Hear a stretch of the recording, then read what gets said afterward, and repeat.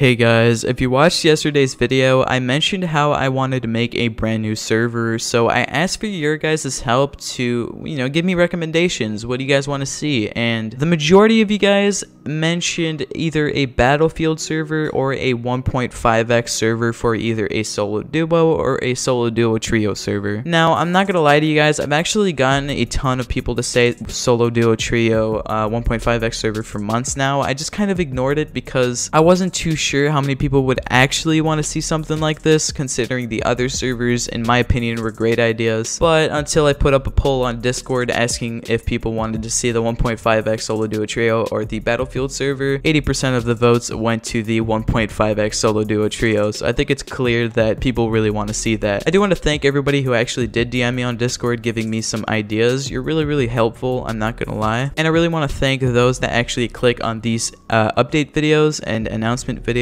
because it's clear that you're actually here supporting my channel, and I don't know, it's appreciated is what I'm trying to say. If you despise these types of videos, I promise tomorrow I will upload my video as I was supposed to. There is no skipping a day because I'm putting out an announcement video. I try to upload every 2 days the best I can, and I'm not going to stop that because I uploaded an announcement video. With that being said, the server did wipe today, so if you guys would like to go try it out, it wipes every Monday and VP wipes every 2 weeks. I figured I'd do that since my other servers do wipe on Thursday, and I don't really want people to start leaving the 2x to play on a different server because, maybe they prefer it. I don't know. I just wanted to make it so that people have an opportunity to play on this server if they rage quit throughout half the wipe on my 2x servers, so at least you have something else to play on. And yeah, once again, thank you so much to those that actually want to click on this type of video and check out what I have to say. I do appreciate it. I really do. And I'm gonna put up a little clip here on how to connect to my server in just a moment. If you're someone who doesn't really know how to do that yet, if maybe you're new to Rust, you could just search CND Blood, but if that doesn't work, you might want to watch this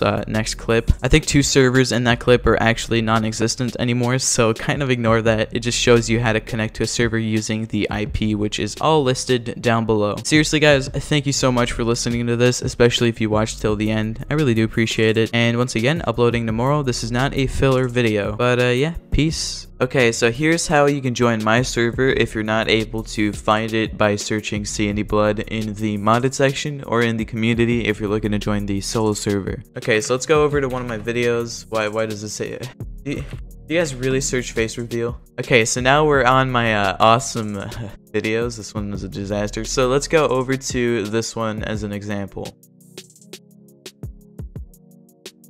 Okay, so now we're on this video. If you go into the description, which it will be like this on every single one of my videos, let's go ahead and copy the 5x server's IP. So you just want to go ahead and take all of this as well as the connect part. You don't actually need the client part. You can just do this. Then you want to go ahead and copy. So once you have that copied, we can go ahead and go into Rust. Okay, so now we're in Rust. If you can't find CND Blood by searching CND Blood, if you can't find any of the servers, you basically want to click F1 on your keyboard, which is located at the top left of your keyboard next to the escape button. Once you click that, it'll pop up with this screen, and then you just want to go ahead and press Control and V, and that'll paste the connect and then the IP, and then just click enter.